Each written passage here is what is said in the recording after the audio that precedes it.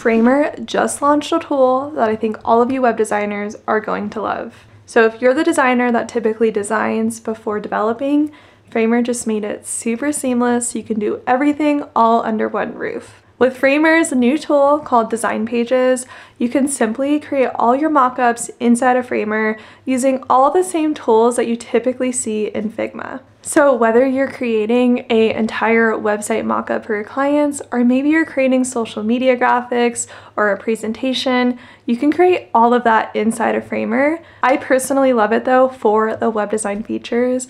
It creates beautiful and well-functioning optimized websites.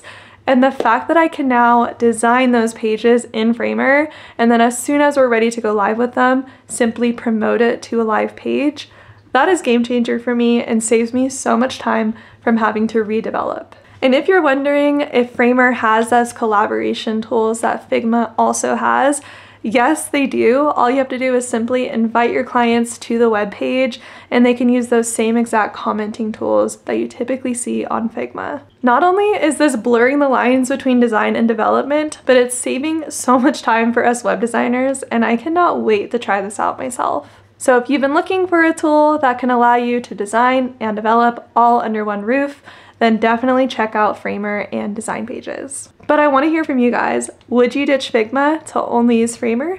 Let me know in the comments.